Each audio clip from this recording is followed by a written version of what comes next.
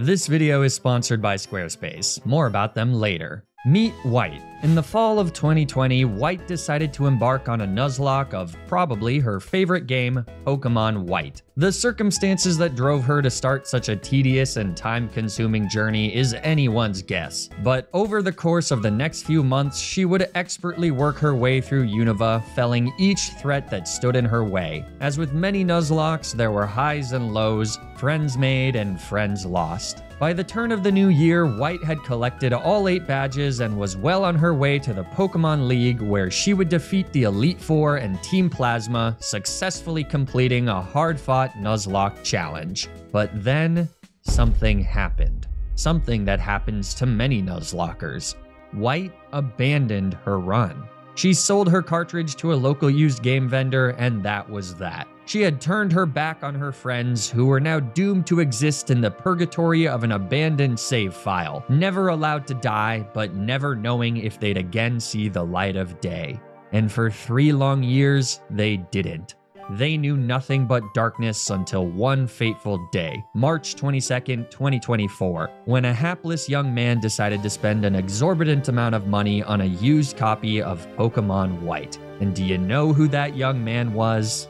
No, it wasn't me, it was Papa C, but I was right next to him. And after reacting to all of the used Pokemon games that Papa C had recklessly purchased at PAX East, I knew that White's Nuzlocke was special. She had come so close. Her death box told a story that deserved an ending. And so, with the help of Uncle Jimtendo, I decided that I was gonna finish White's Nuzlocke or die trying. The rules for this challenge were simple. In addition to the standard hardcore Nuzlocke rules, I decided that I wouldn't be allowed to catch any new Pokemon, and I wouldn't be allowed to do any calcs. So the first thing I did was take stock of my available Pokemon. In our party was Quavid the Beartic, Zuko the Darmanitan, Harold the Seismitoad, Peachan the underleveled Tranquil, Ross the even more underleveled Ferroseed, and a Larvesta egg. White's box was fairly solid, and a few Pokemon immediately caught my eye. Thor the Throw shows potential as a bulky fighting type. Sia the Litwick, classic Litwick name, will evolve to the always reliable and extremely powerful Chandelure, which will help me deal with Marshall's fighting types, Caitlyn's psychic types, and if we've got enough speed, Chantel's ghost types. There's also Leonard the Pawniard, whose dark steel typing is phenomenal into the Elite Four, though with the tragically low level cap of 50, Leonard won't be able to evolve into Bisharp.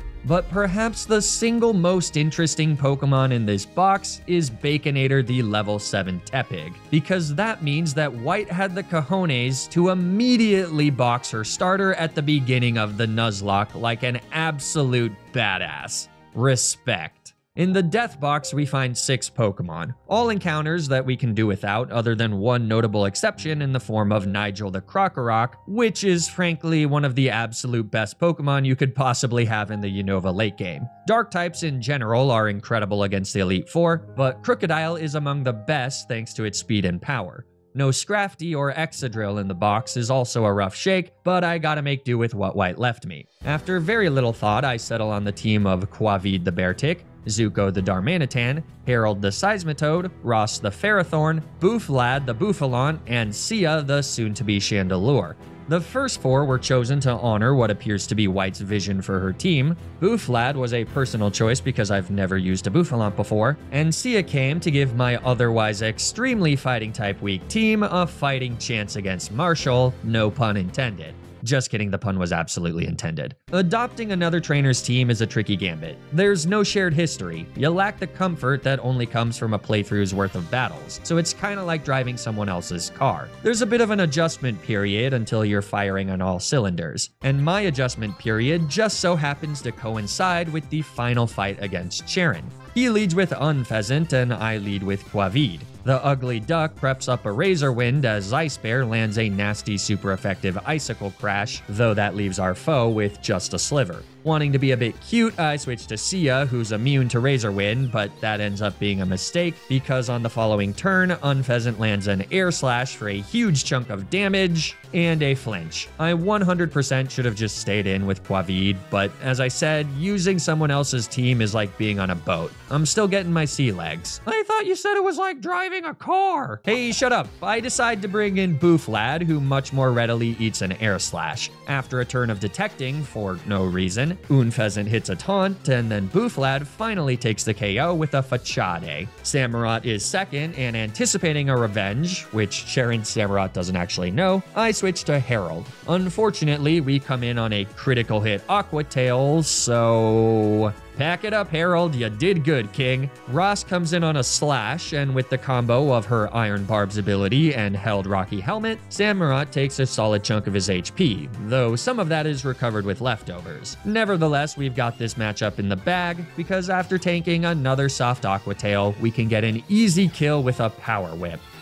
And now we simply hit this.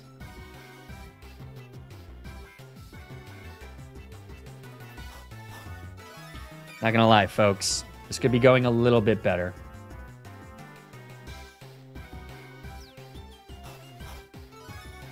Okay. Well, Ross, I'm not gonna lie, buddy. That was abysmal. That was an abysmal performance, Ross. In fact, I think if Samurott had crit that Aqua Tail, you would have died. That was embarrassing. Simisear, great. Okay. You got Flash Fire? Shit. Against Simisear, I switch to Zuko, who eats the resisted Flame Burst. A second one brings our Fire Nation Prince into the yellow, and our follow-up Hammer Arm only does about 60%, meaning it's time to dodge a crit. Flame Burst number 3 comes out, and Zuko hangs on in the red, getting the kill with his second Hammer Arm. Way to clutch up, Zuko. All that's left is Liepard, so it's back to Bouflad on another nasty critical hit Night Slash. But since Liepard doesn't get a crit with the second Night Slash, Bouflad lives to take the kill with a revenge and win our inaugural battle completely deathless. With that, we can make our way deeper into Route 10 and talk to this furtive fella who gives me the Dusk Stone needed to fully evolve Sia into Chandelure. And then after a few quick and painless battles against the very few mandatory trainers on Victory Road, we arrive at the Pokemon League where the— Hey!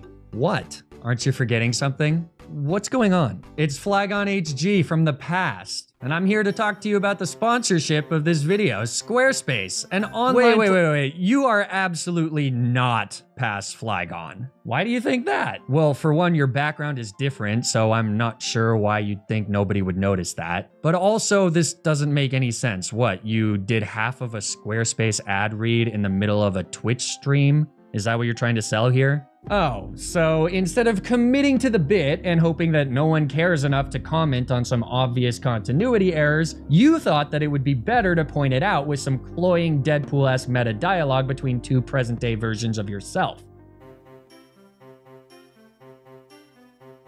Squarespace is an online platform that helps you build and manage your own website, whether that's an online store for your business or a personal blog for your thoughts. Using their brand new guided design system, Squarespace Blueprint, you can choose from curated layouts and styling options to create a distinguished and professional online presence from the ground up. And I think I know a thing or two about being professional. Squarespace Blueprint makes the perfect website for whatever your brand or business is, and it optimizes the site for every device. Plus, with integrated SEO tools, your passion project will show up more often to more people. I use Squarespace to create and operate poppyhg.com, the only destination to find curated pictures of my corgi puppy Poppy. And with Squarespace's video collection feature, now there's a whole video library for your viewing pleasure. Poppy. With additional features like analytic information about the traffic of your website and online stores to help monetize your passion, you're sure to get the most out of your Squarespace subscription. So if you're looking to start a website for your business or hobby or corgi, then you should check out squarespace.com for a free trial. And when you're ready to launch your website, you can use my custom link to save 10% off your first purchase of a website or domain. Thanks so much to Squarespace for sponsoring this video. Now, let's get back to the challenge. After just a bit of prep, the team's all ready to face off against the Elite Four. I learned a lot from my near disaster that was that Charon fight, so I'm feeling 100% confident that my 6 expertly chosen Pokemon have what it takes to beat the Elite Four, and everything will go exactly according to plan. Alright, let's see if we can kill this sucker. Alright. Nice, we one-shot that. Okay, well, if we one-shot that, we probably one-shot everything else, if I had to guess. Musharna? We might not one-shot this. We might have Shadow Ball, right? Well, as they say in the industry, YOLO.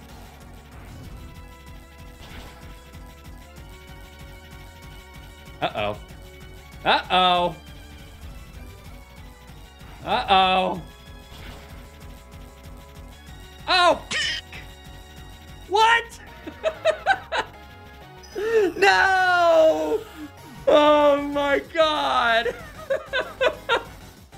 Well, that's not great, but I mean, like, what are the odds of that happening, you know? The good news is that Zuko can take the kill with 2 fire punches after Caitlyn heals her Musharna. Against Gothitelle, I bring in Ross, who resists Psychic and puts 5 minutes ago Ross to shame by successfully connecting with 2 power whips, the latter of which crits. Perhaps I judged her too harshly. Last is Sigalith, so I bring in my bulky bovine Booflad on an air slash. On the following turn, he tanks a nasty Psychic, but then connects with a Mega Horn for roughly 50%. Then it's a switch to Quavid, and there's no way around it. I gotta dodge another crit here. That's what happens when you do very little planning and play with the reckless abandon that only comes when you haven't invested hours into a playthrough and you're piloting a team that isn't yours. In a way, it's the rawest form of Nuzlocking, I suppose. Fortunately, Sigalith ain't as lucky as her now deceased teammate, and Quavid dodges the crit, meaning that she can take the final kill of the fight with an icicle crash. Losing Sia means that our Marshall matchup is significantly, and I mean significantly worse, so I plan to take him on last. Grimsley's our next target, and I pray that this goes a bit better than against Caitlyn. For his lead Scrafty, I lead Harold, because with Drain Punch, we can deal solid super effective damage, though Scrafty's quite bulky, and Sand Attack makes things a little less reliable. Fortunately, Harold pulls through, connecting with both of his next 2 Drain Punches for the KO. That brings in Crocodile, so I switch to Ross, the perfect guaranteed counter to Grimsley's Gator. It's a lot of damage. Trust the process, Rossi. We're not getting crit here. We're just not getting crit. I'll tell you that right now. See? Rossi hits the power whips when it matters. Nice. Good job, Ross. Good job, Rossi. With Bisharp out third, it's back to Harold. X-Scissors does big damage, but without his purple crayon weighing him down, Harold's fast enough to nail Bisharp with a Drain Punch that doesn't get the Oko, but recovers enough HP that Night Slash won't kill. And since Grimsley heals with a few full restores, another handful of Drain Punches brings our boiled boy back to full HP, meaning that all he's gotta do is snuff out Grimsley's Liepard. She tries to appeal to Harold's romantic sensibilities with an attract, but it doesn't work. At first. Liepard's sexy tricks eventually prove too much for Harold to handle, so ultimately it's Booflad who comes in on another critical hit Night Slash, and then takes the kill with Revenge. That's 2 Elite Four members down and 2 to go. Chantel is next, and my answer to her is a haphazardly organized attempt at a belly drum sweep with Zuko. Against Crofagrigus, Zuko drums her belly to have her HP and max out her attack, activating a citrus berry that should prevent the KO as long as the dummy mummy doesn't get a critical hit. And she doesn't. So with that, we can take the kill with a +6 fire punch. Now this does effectively remove Zuko's sheer force ability thanks to mummies, so our next few hits will be significantly less powerful. But thankfully with payback, Zuko still has more than enough juice to get the one-shots on Chantel's remaining 3 spirits. Which means that it's time to face off against Marshall, with 0 fighting type resistances and 3 fighting type weaknesses. There is no way that this isn't going to be a total disaster. Deathless is 100% out of the question, but maybe, just maybe, we can make it through this. Marshall leads with Throw, and I lead with Herald. With Surf Spam, we're able to best the red Muppet in the ring, but that's already 1 out of our only 2 Pokemon without a fighting type weakness down into the yellow. And since Herald's my only real answer into End's Reshiram, I can't afford to sack him in this fight, meaning that someone's gonna need to eat a hit from Sock. My choice is Ross, who graciously takes less than 50% from a karate chop on the switch. The nasty combo of iron barbs and rocky helmet once again takes a massive chunk of Sock's HP, so on the following turn, I simply dodge another critical hit from karate chop, Sock falls to roughly 50%, and Rossi takes a snooze to get all the way back to full HP. From here, I switch to Zuko, who eats yet another karate chop, and then takes the kill with a speedy fire punch on the following turn. But that brings in Conkeldurr third, and here's where things start to get rough.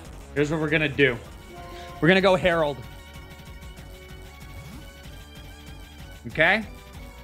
Hear me out. Should have definitely had Rain Dance on this. This was stupid. He's gonna miss a Stone Edge. Okay, he's gonna not crit a Stone Edge. Good. All right. Now, we're gonna rest. Yeah. And he's gonna go for a Stone Edge again because he sees the kill now. Maybe. Maybe. Maybe.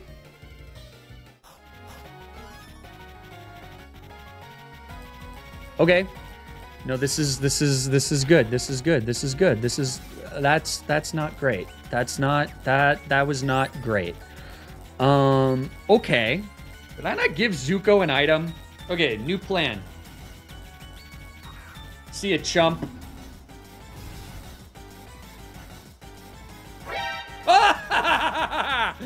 Okay, we're good. We're golden. We're good. Well, actually, that's not necessarily true at all, but we'll see. So, you're gonna go out in a blaze of glory. Actually, you're gonna flinch. You're gonna flinch this. You're gonna make him flinch. Flinch. Miss. Damn it.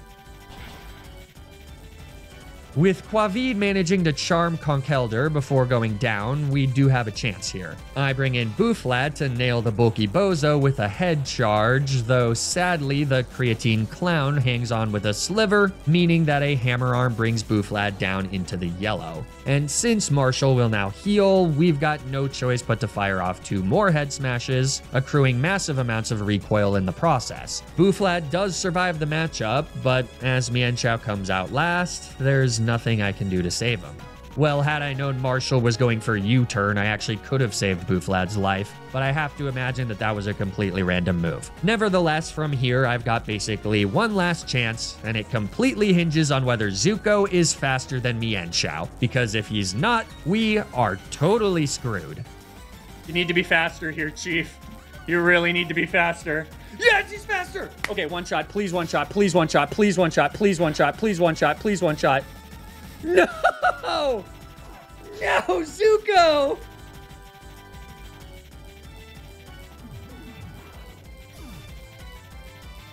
He has another full restore. All right. Now there's only one answer. Zuko, I'm sorry I didn't give you a charcoal. That was stupid, buddy. 96. Okay. So he will actually be faster after a bulldoze. So we can bulldoze here.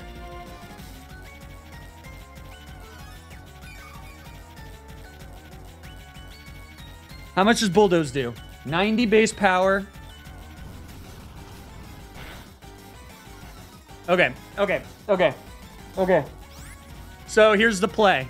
There's no way we survive a jump kick. We got to go Pharaoh for chip. Thank you for your service, Ross. Oh.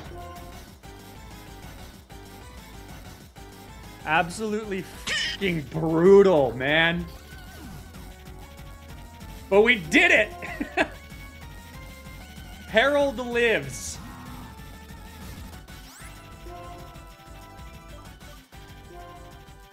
Herald lives. With that, the Elite Four's been defeated. And graciously, since this is Pokemon White instead of Pokemon White 2, there's no champion fight here. Instead, it's the 2 back-to-back fights with N and Getsis. But the nice thing about that is that we can access the PC and even leave the Pokemon League before taking them on, meaning that I can dispose of the 5 dead bodies in my party and build a brand new team. Joining Herald for the final fights of this challenge are P-chan the Unpheasant, Derpfisk the Stunfisk, Baconator the Emboar, Thor the Throw, and Sakura the Sawsbuck. Are Peachan and Derpfisk the best choices for these final fights? No. Absolutely not. But despite losing 5 Pokemon against the Elite Four, I was feeling arrogant and reckless. Surely this rinky-dink vanilla Nuzlocke wouldn't be enough to stop me, Flygon HG, the world's best Nuzlocker with a PhD. Is that even true? I don't know, but probably. This arrogance, or rather this confidence, is also why I decided to keep the level cap at 50 instead of the more standard 52, which would have matched N's Reshiram. But I mean, 2 levels? That's not gonna matter, right? So with our B squad assembled, it's time to save White's Nuzlocke once and for all. N is first, and he leads with the legendary Reshiram. The lone survivor of the Elite Four is my choice for a lead, and he handily eats a resisted Fusion Flare before retaliating with a Bulldoze for just shy of 50%. But the speed drop means that Harold can now outspeed and fire off another Bulldoze, and that one high rolls, cleanly killing N's powerful ace. Kling Klang is second, so I keep firing away with Bulldozes. Since N merely opts for Metal Sound and Bulldoze 2 shots, that's another quick notch in Harold's kill belt. But Vanillix does come out third, so I have to bring in Baconator on a nasty Blizzard. The Frozen Dessert moves first to set up Hail, but that's all he'll be able to do, because Baconator goes for a Flame Charge that does massive damage, and gives him the speed boost needed to take a quick kill on the following turn. Caracost is fourth, so that's an easy pivot into Sakura on a Waterfall. And with N's Hail breaking his Turtle sturdy, a quad-effective Horn Leech gets a clean KO on the following turn. A fully exposed Zoroark comes in fifth, so it's off to Thor on a really nasty Focus Blast. But in order for N to get the KO here, he's gonna need to connect with another Focus Blast and get the crit, which certainly won't happen. Right? Great, so Thor gets the kill with a Revenge, leaving N with his final Pokemon, Archeops. And we've got just the counter for him. Derpfisk comes in on a resisted, but still brutal Acrobatics. With that though, we've got it. Dragonclaw hardly bruises Derpfisk, and then with an Electric Gem boosted Thunderbolt, she gets the clean KO and victory is ours. So all that's left is one last fight against Ghetsis. And after how simple N was, surely this maniacal megalomaniac will be a walk in the park. He leads with Kofagrigus, and I again bring in Harold. An instant switch to Peachan means that she gets nailed by a Toxic, but better her than Harold. On the following turn, I go to Derpfisk as Ghetsis tries to use Protect for some Toxic stall, but 2 can play at that game, bucko, and Derpfisk is as toxic as they come. Now, unfortunately, Ghetsis has a few full restores, so I can't just wait for Toxic to take him out. Instead, I gotta deal the finishing blow before he falls into healing range. A switch to Sakura on a Shadow Ball, followed by a switch to Peachan on a Toxic, means that Kofagrigus is indeed rapidly approaching that dangerous healing range. A third switch to Harold on a Soft Psychic, followed by an additional chunk of HP lost to poison damage, sets us up perfectly to finally take the kill with a Surf. But Harold comes up just short, meaning that he too gets poisoned before Ghetsis' first Pokemon falls. That was not good. 3 Pokemon badly poisoned is not where you want to be. Bouffalant is second, so I decide to stay in for a turn and deal damage with Drain Punch, but it's not nearly enough to 2-shot, even after the recoil from a massive head charge. As one of our fastest Pokemon, Harold does still have some benefit, so instead of sacking him, I switch to Peachan and get massively lucky by coming in on a random Earthquake. Because that means that we can hit the Bison with an Aerial Ace, and even though it's nowhere near enough for a KO that would have saved Peachan's life, it is enough for the recoil from Wild Charge and our Held Rocky Helmet to bring the bulky beast down with us. Peachan may not have been the best bird, but she was far from useless. And as an Unpheasant, that's the best you can ask for. I bring in Derpfisk to bait out Seismitoad. This should give me a fairly safe switch to Sakura on a Muddy Water, though Seismitoad opts for Rain Dance instead. But it's not a big deal because even with Swift Swim activated, our Timid Doe is still faster and able to get the clean KO with a Horn Leech. Unfortunately, that brings out Ghetsis' Ace Hydreigon, and sadly, Sakura's not faster than him. To make matters worse, Hydreigon knows Focus Blast, which is enough for a clean one-hit kill. all of a sudden, we're in a lot of trouble. The combination of Focus Blast, Dragon Pulse, Surf, and Fire Blast hit all of our Pokemon for massive damage. And since we saw that Hydreigon outspeeds Sakura, he also outspeeds the rest of my team. Well, actually, he doesn't outspeed Harold in the rain thanks to our Swift Swim, but in the moment, I thought it best to bring in Thor, because he can just tank a Surf and get the clean KO with a 120 base power Revenge. Except he can't. And that proves to be my ultimate downfall, because Ghetsis heals on the following turn, and with Revenge only at 60 base power, we don't even do 50%. And now that the rain is expired, Harold no longer outspeeds, so we no longer have a way to quickly take out Hydreigon. Basically, immediately bringing in Thor after Sakura went down instead of first going to Harold and chipping with Drain Punch was a colossal throw. Let me rephrase that so you can fully appreciate the irony of this situation. I threw the match by throwing to throw. I simply underestimated Hydreigon's bulk, or overestimated Thor's power, and as a result, we're as good as dead. Derp Fist comes in against Hydreigon and actually manages to survive a rainless Surf, but her paltry stabless Revenge isn't enough to finish off Hydreigon either, further driving the nail into our coffin. And if that wasn't enough, what happens next is even more brutal, because Baconator also does survive a super effective Surf. But even with Blaze active, a Flame Charge isn't enough to get that last little tick of HP. This might seem like a throw on top of a throw from yours truly, since Brick Break would have obviously killed, but it's really not a throw. Ghetsis still has 2 Pokemon after Hydreigon, one of which is Bisharp, who would have come out next and outsped to kill Baconator without that speed boost from Flame Charge. So that was really my only out there, but since Hydreigon survived and still outspeeds, my not-so-little piggy falls, and once again I'm left with just Harold.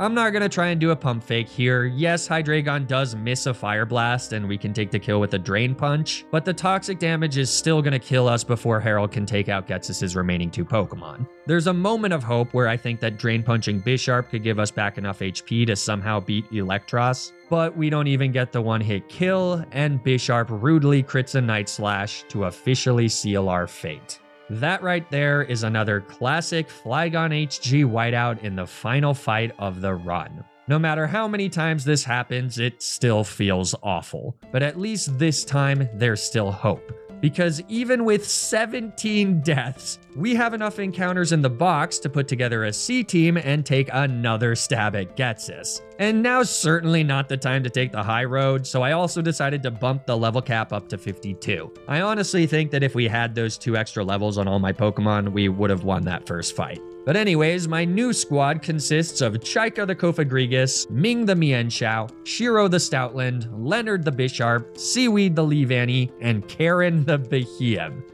Honestly, some of these fellas absolutely should have been on Team B.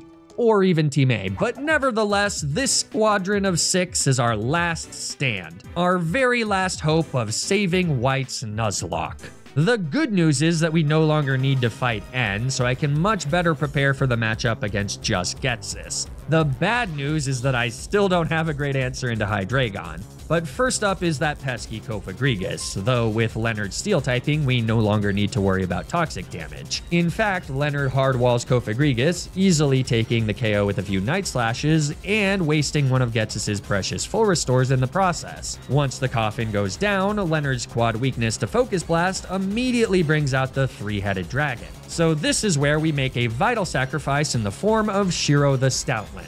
Hydreigon connects with a Fire Blast for roughly 50%, and then a Dragon Pulse finishes him off on the following turn. RIP, bud. But this gives me the safe switch to Karen, and Karen's sole job is to take a hit from the monstrous Ace, and then paralyze him with Thunder Wave. A slow Hydreigon is much less imposing, though because Karen's move pool is a glorified puddle, we've got nothing better to do than hit him with a Shadow Ball. The special defense drop is certainly nice, though it doesn't stop Karen from going down to a Surf. But with her noble sacrifice, Ming can come in for free and cleanly kill Hydreigon with a Jump Kick. Right? Okay, well that was a crit, but I'm pretty sure that would have got the kill anyways. Ming is much stronger than Thor, and he barely missed out on the kill with a slightly higher base power move. With Bouffalant out third, I U-turn for yet another crit and switch to Leonard. Head charge still does a solid chunk of damage, though the recoil means that Bouffalant should be in range to a Brick Break, but he's not. There's a 2-letter price to pay for Uncle Jimtendo's method of leveling up Pokemon, and for seemingly the 100th time this run, coming up just short of the KO means that my Pokemon falls. Ming can again come in and get the revenge kill with another jump kick, so Getsis and I are tied at 3 Pokemon apiece as he brings in Electros. U-turn does another chunk of damage as I switch to Chaika on a strong Wild Charge. This changes our foe's ability from Levitate to Mummy, but it doesn't really matter since we don't have any ground type moves anyways. A switch back to Ming on a resisted Crunch means that I can safely take another chunk of Electros's HP with a second U-turn, though the Mummy interaction unfortunately means that we don't get the Regenerator recovery. Nevertheless, with Chaika eating another Wild Charge and then promptly laying down his undead life as Electros hits a Crunch, Ming comes back in and takes his 3rd kill of the match. Once again, it's all tied up at 2v2, but Seismitoad's not a problem. A U-turn to Seaweed on a resisted Earthquake means that we can take an easy kill with a Leaf Blade on the following turn. Just like that, Getsis is down to his final Pokemon, Bisharp. But with a completely free switch back to Ming on a resisted Stone Edge, our Speedy Weasel takes his 4th and final kill with a Drain Punch, at long last defeating Getsis and finally saving White's Nuzlocke. I want to give a huge shout out to Papa C for having the financial recklessness to purchase so many used copies of different Pokemon games. And I want to give a huge shout out to Elfgar for working directly with Uncle Jimtendo so that I could record this challenge on my very real Nintendo DS. Without them, this video wouldn't be possible. Hanging out with Papa C and Gar at PAX East was an absolute blast, and honestly one of the coolest parts of this job is getting to meet so many incredibly kind and wonderful people. If you enjoyed this concept, let me know by leaving a like and subscribing to the channel. And then go trade in your used copies of Pokemon games, I guess, because maybe next time I'll be saving your Nuzlocke. But statistically, probably not. Bye!